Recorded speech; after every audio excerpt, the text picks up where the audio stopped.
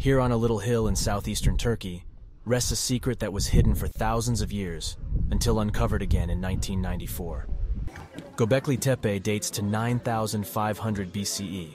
That's 11,500 years old, more than twice as old as the ancient Egyptian pyramids, and almost 3 times as old as Stonehenge. Carvings on the face of the stone megaliths depict both wild animals and humans.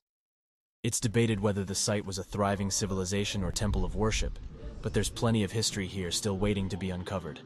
You might have heard of Gobekli Tepe, dated between 8,000 and 9,500 BCE. It's one of, if not the oldest megalithic sites in the world, and many consider the structure located on the unassuming potbelly-shaped hill to be the birthplace of human civilization. But you've probably never heard of Karahan Tepe, the smaller sister site of Gobekli Tepe that, at a minimum, dates to the same time period and is possibly even older. But the older dating is yet to be confirmed. These megalithic sites are separated by just 20 miles and are both located on hills. Karahan Tepe has similar T-shaped pillars, but unlike Göbekli Tepe, features a clear image of a human male face. Some of the stone pillars also resemble phalluses. The discovery of an additional gathering place within the same region, of the scale and time period they were founded, indicate the presence of a large hunter-gatherer civilization prior to the development of agriculture. The Sayburc relief carvings are among some of the oldest known narrative carvings in the world.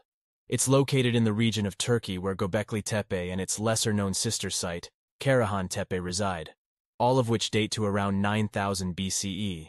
According to archaeologist Ilham Özdoğan, the scene that includes a variety of animals like leopards, snakes, bulls, and humans is the reflection of a collective memory that kept the values of its community alive. Özdoğan is referencing the Neolithic hunter-gatherers of this region and their transition from a nomadic lifestyle to a more sedentary lifestyle that would eventually bring about the advent of agriculture.